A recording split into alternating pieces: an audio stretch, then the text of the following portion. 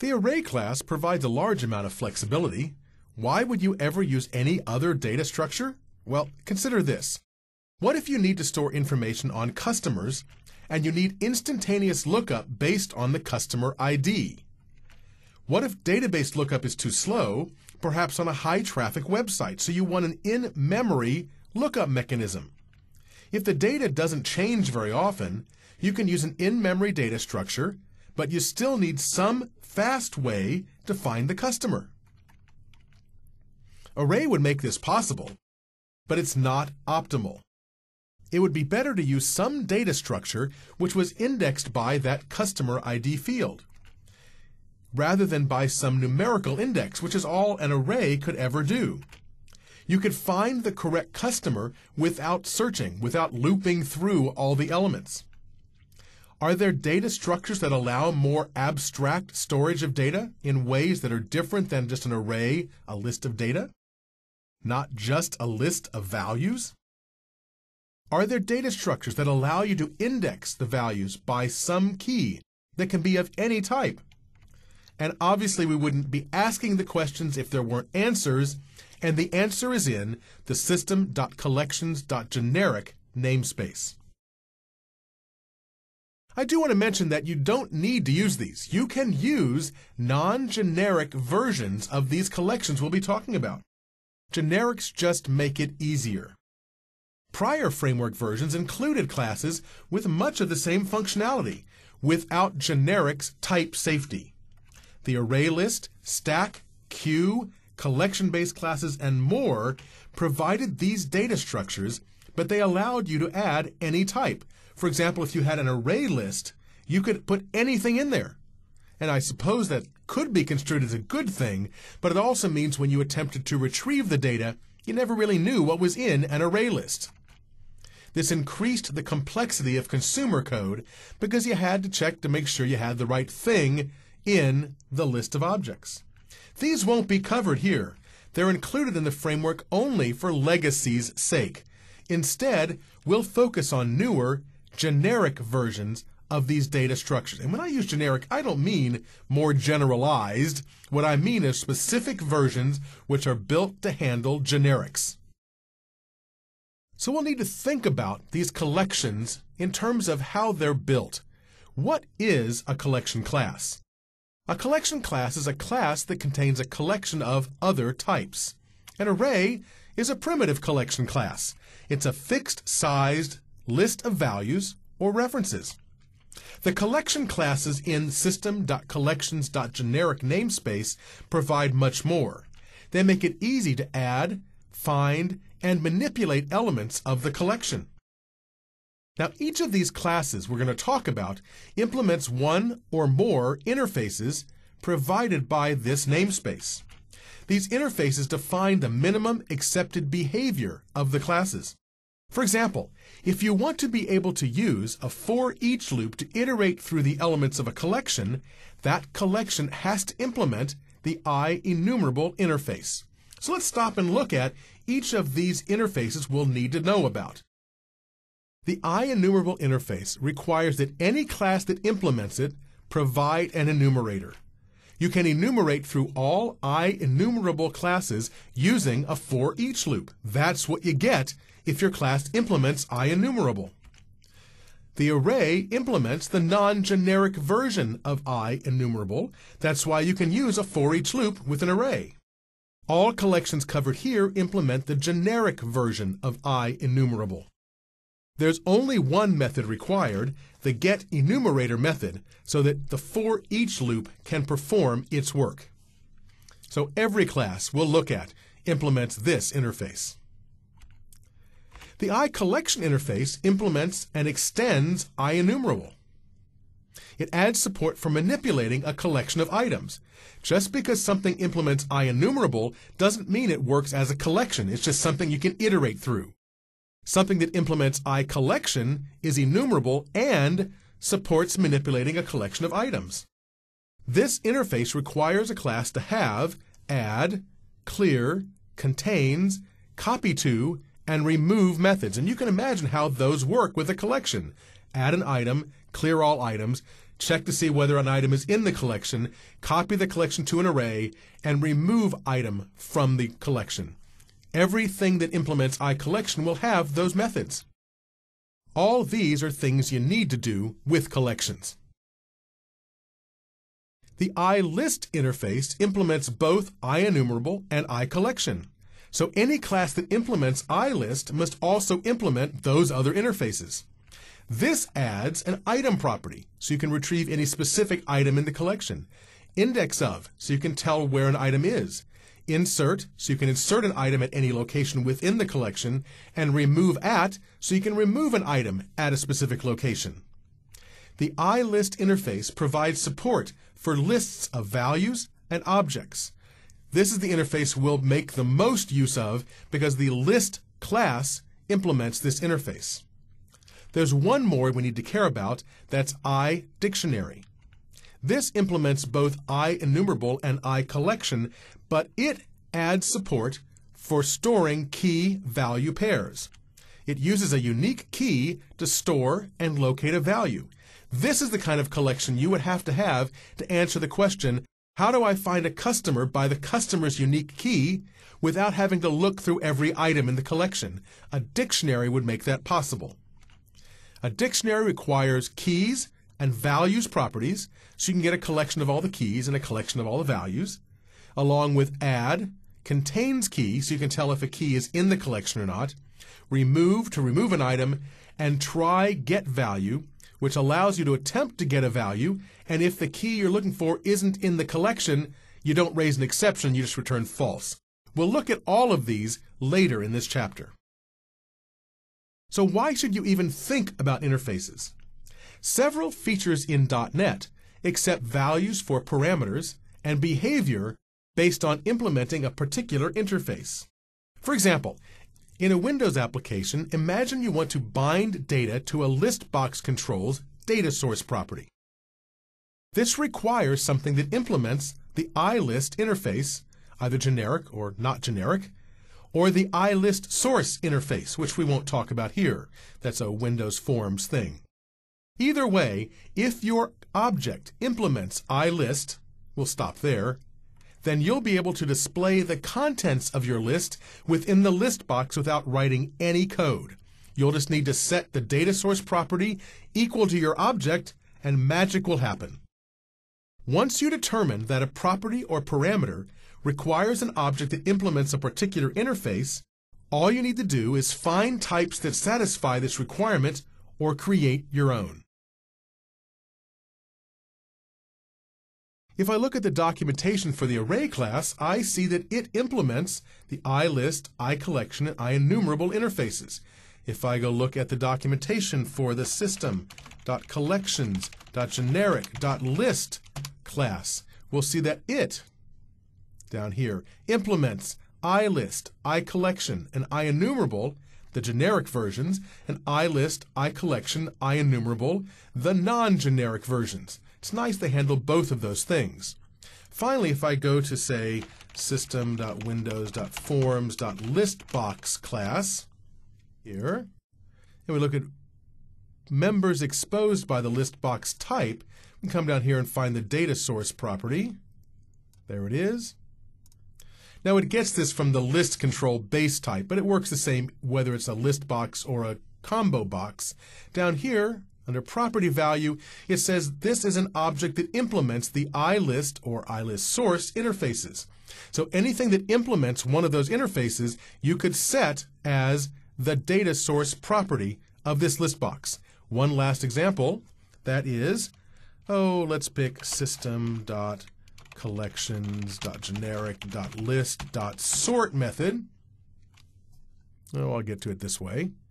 Let's go find its sort method, which is here. And you'll see here that we have, if we call the list sort method, here we have a generic iComparer. What does that mean?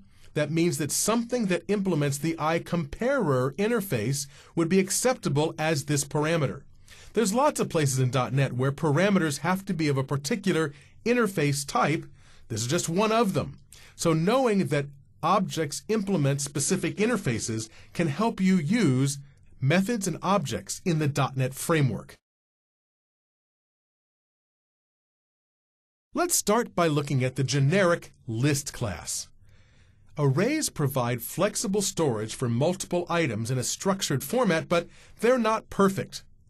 Arrays are fixed size, and inserting new items is difficult. The system.collections.generic.list class takes care of these issues. It implements iList, so it has all of the things that a list needs in order to work. It provides a wrapper around an internal and generally hidden from you array. It handles resizing and inserting items for you. This is the updated version of the non-generic ArrayList class. So if you're used to using the ArrayList class from a previous version of .NET, this is the updated version.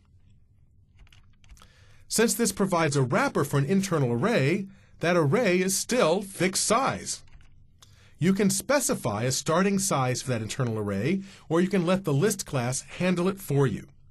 As you add items, if the array fills up, the list doubles the size of the internal array. The count property returns the number of elements you've placed into that internal array. The capacity property returns the actual size of the array, and in general, those two values won't be the same. Now, there's lots of things you can do with a list. We'll use an ordering comparer, and we'll see what that is, to provide support for both binary search and sort methods. If the type stored in the list implements the generic or non-generic iComparable, the list uses that object's compare_to method to sort. If not, you have to supply an instance of an iComparer class or some comparing procedure that matches the delegate type required by sort in order to perform the sort. Now, you've probably seen examples of these already. We'll be looking at them in this chapter in terms of generics. The list uses an equality comparer, and you probably have never seen this one before, to support the contains, index of, last index of, and remove methods. For simple values, it's easy to determine if one item equals another, right? If you have a list of strings, it's pretty clear if one string is the same as another. For complex values, it's not so easy. If you have a customer, how is the code supposed to know if one customer is the same as another? It can't just know to look at the customer ID value. You have to tell it. To make this possible, the class in the list must implement the iEquatable interface, which supplies an equals method so that you can tell if one object equals another one. This allows the .NET runtime to compare two instances and determine if they're the same. Imagine the scenario. You want to remove an item from a list. You supply the item you want to remove, say a customer. How is the list supposed to know which customer in the list is the same as the one you're trying to remove unless it has some way to compare two customers? And it does that using the iEquatable interface. The list is the most common generic collection class. It turns up all over the framework, and it's the easiest one for you to use. The course covers much of the class's functionality, like 97%. More than for other collection classes. We really won't spend this much time on the others because, first of all, most of the others copy behavior from list, and second, because list is the one you're most likely to use. So let's start by looking at methods of the list class for adding and removing items. There's a count property, obviously, so you can tell how many items are in the list. There's a capacity property, so you can tell how big the internal array is. You generally don't need to care. There's an add and an add range method. Add allows you to add one item. Add range allows you to add a group of items stored in an array. So you can fill the list all at once by going thump and sending over an entire array full of data. There's insert, which allows you to insert at a particular location. Add always adds at the end. And insert range, which allows you to insert a range at a location. The clear method removes everything. Trim excess, that's interesting. Trim excess says if the count is 5 and the capacity is 32, I will trim the size of the array so it is just big enough to hold 5. This is a good memory saving tool if you have a large list. Remove at and remove range allow you to remove elements, and the remove method, this is the tricky one, allows you to find a particular element and remove it. I need to say a few more words about the remove method before we look at the demonstration. The remove method performs a linear search. It uses the equals implementation of the I-equatable interface so it can find a matching item to remove. This type of activity is called ON, and we'll see this syntax a lot. That means that the length of time to perform the search is on the same order as the number of elements. If you double the number of elements, you, on average, double the length of time the search requires. Binary search is faster. O log n is the order of that search. That's log base 2 for you math folks out there. Doubling the size only increases the search time a little, because binary search divides the list in half over and over again until it zeroes in on the item it's looking for. Cutting it in half always makes the size smaller and smaller and smaller so it can find the item quicker. A perfect operation would be O1, that is constant. And we actually will find some behavior that is nearly O1, so that even if you double, triple, 10 times the size of the list, the behavior doesn't take any longer. Remove method, however, is not one of those. It gets slower the more items you add to the list. Well, it's time to look at some behavior of the list class. Let's do a demo now and demonstrate how you can work with the generic list class. Let's start by investigating ways to add items to a list. I'll choose item A to get started. This example starts by creating a new directory info object pointing at C:\Windows so I can look at all the files in my Windows folder. It also is going to create a new generic list of file info objects. Remember what that means. It means that we have a list that can only contain file info objects. If you attempt to add something else, it will fail. For each file as file info, in the results of calling the getFiles method of my directory info object, I want to add each item to my list. Now, beware, you wouldn't normally do this. If you have the data in an organized structure, in this case it's an array, you can easily just add the entire array into the list. But that wouldn't let me show off what I was trying to show here. And that is, as you add items, what happens to the capacity property of the list? Let's just let this run full speed and then go look at the results. Here, we see that we start out with a capacity of 4. One file, capacity of 4. When we get to 5 files, we have to increase the capacity, and it doubles. You get to 9 files, it doubles again to 16. That's the way it goes. I could, however, trim the size, as you'll see in the next demonstration. Let's try option B, which shows other methods for adding and removing items from a list. Here, we'll show off how you can work with the list, adding and removing at various times. We'll start by, for demonstration purposes, creating an array of writers. Let me insert 5 writers.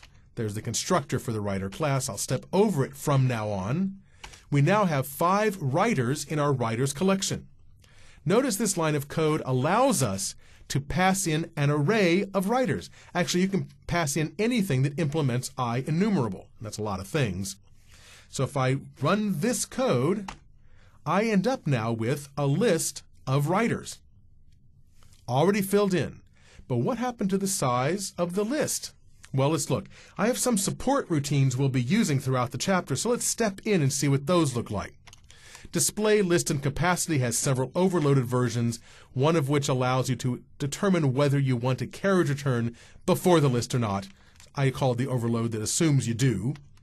Here, I know that I want a carriage return line feed before it, so I will go display my list. Display list is a procedure which first displays a prompt, and display prompt says if you want that carriage return, now's the time to display it, and it does. And it displays a prompt, and you can see the prompt there. Okay, so now we're going to loop through for each item as object in the list. So every time we call display list, we'll get a numbered list. So we'll step through this and display each item one at a time. I'll do it real fast. There we go. And we'll write out at the end of this, because display list and capacity does this, we'll display the count and the capacity. Okay, so what do we get? Count is 5. Capacity is 5. So it looks like when you fill the list in its constructor, they set the capacity to be exactly the right size. Let's try another thing. Let's clear the list. Okay, now let's add a range of my writers. This is, we're adding it after the constructor. At this point, add the writers back again. They don't modify the capacity. It's still 5. It doesn't like do some magic, oh, should be 4, so we'll double it to 8. None of that stuff. 5 is fine. They leave it at 5. Okay, so let's insert a new writer at this point. So here, when we insert the new writer at position 0, that's the insert method lets you do, we display the list now. Well, since they couldn't fit it in 5, they doubled it to 10. Of course, if we fill it to 10, they'll double it to 20, and so on. Now I'm going to clear the list again, and it's important to note that the clear method doesn't reset the capacity. Back here, when we cleared the list and the capacity was 5, it didn't change that capacity. It was still 5. But our list only contained 5 writers, so it fit fine in that space. We clear the list, and we'll add a new writer, and add always adds it at the end of the list. If the count is currently 0, it adds the new writer, so the count becomes 1, and they assert it at the beginning of the list, at the beginning of the internal array. So we add the new writer Doug and Melanie, and now we have Doug at position 0, Melanie at position 1. We're going to insert a range at position 1, which means it will go between Doug and Melanie, and we'll end up with now our list. There are 7 items, Doug at the beginning, Melanie at the end, plus our 5 original items. The count is 7, but the capacity didn't double yet because we haven't filled the array. Let's remove the item at position 0. That's what remove at does for us. If we display the list now, you'll see that we just have removed Doug. The capacity is still 10, even though the count has gone down by 1. Remove another one at item 0, and you'll see that we've now removed Andy. Try doing that in an array. It's very hard. In a generic list, though, it's really easy to remove at any location within the array. Let's make the capacity equal to the count by calling the trim excess method. Trim excess reduces capacity till it matches the count. And there it is. They're both 5 now. Now I can remove a certain number of items at a location. At location 1, I want to remove 2 items. That's going to remove Ken and Robert. Let's go try it. Ken and Robert are gone. Now we're going to call the remove method, and this is trickier because the remove method allows us to pass the writer we want to remove, but how does it match that writer against what it finds in the collection? The answer is the writer class implements IEquatable. And by implementing IEquatable, we have to have an equals procedure. Now it's funny because the base object class provides an equals procedure, as does this. They suggest that you don't name your method equals, but instead their code, when they spit it in for you, gets named equals 1. You could rename it back to equals, but it gives you a little blue squiggle complaining about it. Just leave it equals 1. You're never going to call it directly. You're just going to use it as part of comparing 2 writers. The name doesn't really matter as long as it implements the equals method of the interface. And it does. And it returns true if the current class's name equals the other instance's name. And also, I'm using the and also operator here just for a tiny optimization, because if those 2 weren't equal, there's no point looking at the other. But if they are equal, also look at the other one and see if they're equal to compare home state to see if it equals the other instance's home state. If both properties are equal, we return true, otherwise return false. That's how we can compare to determine which item in the list of writers is Melanie. So we'll come along, and here's the constructor for the new instance of Melanie to compare to. And if we find it, we'll display it. So the remove method returns true if it succeeds and false if it doesn't. So we'll display here that we have successfully removed Melanie from that list. Okay, so we've looked at a number of different ways to insert, add, and remove items from the list. There are several methods you can use to return the list or information from the list. For example, the asReadOnly method returns a read-only wrapper around the list. This returns back to you a system.collections.objectModel.readOnlyCollection instance, but you can also refer to it just as an iList. For the most part, that'll get you what you want. Now, the read-only collection doesn't allow you to add or remove objects, but it does allow you to modify properties of those objects. So it's not like it's read-only, you can't touch it, but you just can't add or remove objects from the list. Now, if your list contains simple types like strings or numbers, you won't be able to change their values. For reference types, you just can't change what you're pointing to, but you can change properties of those objects. The toArray method copies the elements of the list into an array.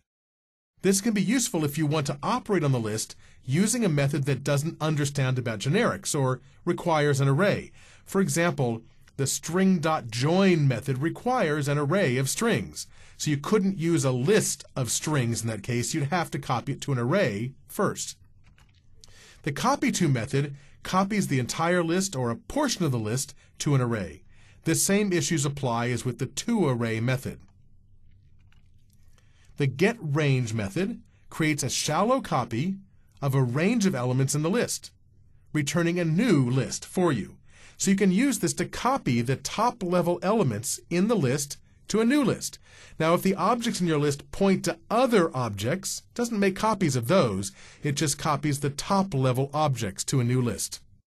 The sort method allows you to use the default iComparable interface to sort items in the list. If you want non-default order, the same issues apply as when you're working with an array. You have to provide an iComparer class to perform the sort. The reverse method reverses the order of the contents of the list. That's it. Let's try an example that shows off some of these methods. I'll choose option C to demonstrate returning the list. Here in the code, we'll start by filling a list of writers. In each case, we create a new writer instance passing information to the constructor and add that new writer to the list. I'm stepping over the lines of code. Now I've declared RO writers as iList of writer. I could have declared it as system.collections.objectModel.readOnlyCollection of writer, but since I'm only going to be doing very simple things with it, I can treat it as an iList, which provides very simple methods for working with a list. And that's how I've done it here. I've declared it as iList of writer, and I'll call myWriters.asReadOnly to return a read-only wrapper around my list. This would allow you to return a read-only version of your list to a consumer from code you've written. Maybe there's a developer who you're working with or some other group of developers who you want to be able to see what's in your list, but not to be able to add or remove items from your list. Okay.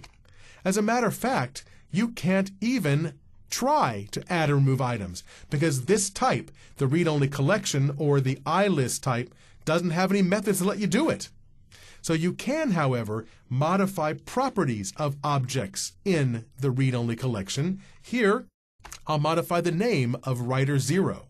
And we can display that now, if we look at the writers, the read-only writers and the original writers, the name is changed in both. I only changed it in the RO writers collection, but since that's a wrapper around the original writers list, well, it changed in both places.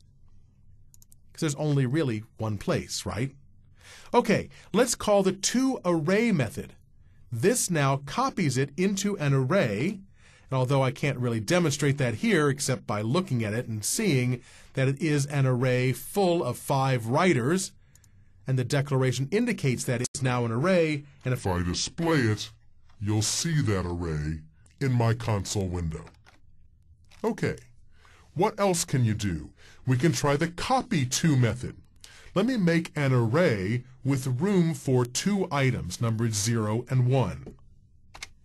I'll call the copy to method starting at the second item. Well, it's not the second, it's item number 2, 0, 1, 2. I'll copy the new writers. I'll say here, start at the 0th position in the output and copy 2 writers. So here we go. Now we should see in our output that we have taken 2 writers starting at position 2 from the original list and put them at position 0 and 1 in the output array. We can also call the getRange method. It returns back a list of the same type as the original list.